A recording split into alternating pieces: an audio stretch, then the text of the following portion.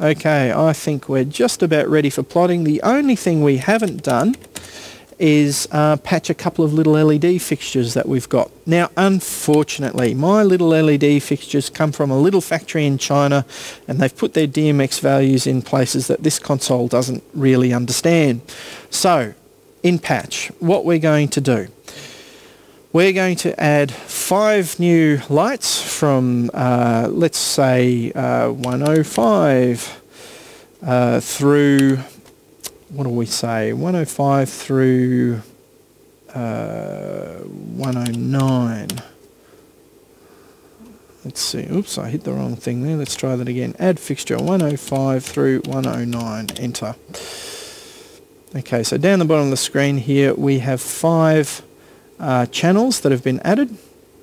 Now, they have been set with DMX addresses in groups of 4, so there's 4 channels of control, and so what they are effectively is an RGB light. So I've got a generic thing here that says RGB, so I'm going to turn them all into RGB, but the RGB is only 3 channel, one for red, one for green, one for blue. These little Chinese manufactured lights have an intensity and strobe combined control channel that is the first channel, and then it's red, green, blue. So what I've done is I've actually patched them down on the stage. Well, take for example the first one.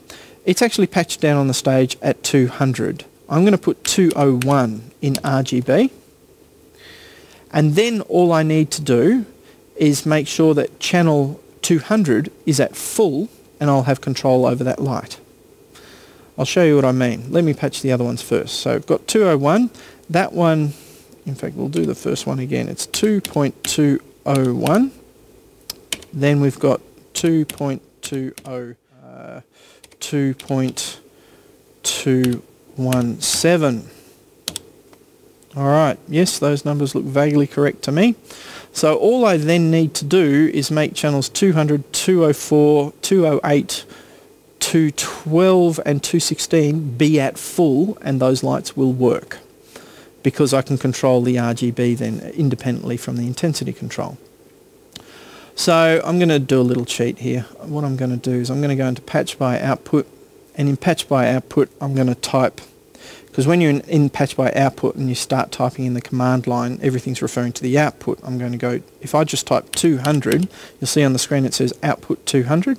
So I'm going to go 200 and 2.200 and 2.204 and 2.fat finger syndrome, 2.208 and 2.212 and 2.216, and make them captured.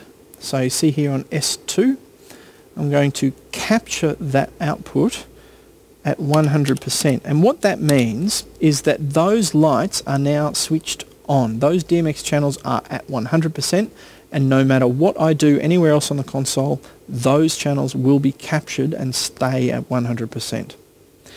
So that means I'll go to live, and you'll see on my screen here I've now got a bunch of these things with these little orange circles underneath. These last 5 here are my LEDs. If I take them to full on my stage, you'll see some pretty LED lights. Beautiful. Look at that. I can fade them up and down. I can grab individual ones. Let's turn them all off. I can turn that one on. I can turn that one on. Okay, and you get the sense of the 4 channels that I've got to 5 channels I've got to control. All right, beautiful. And that is moving light patching, or at least the basics of it.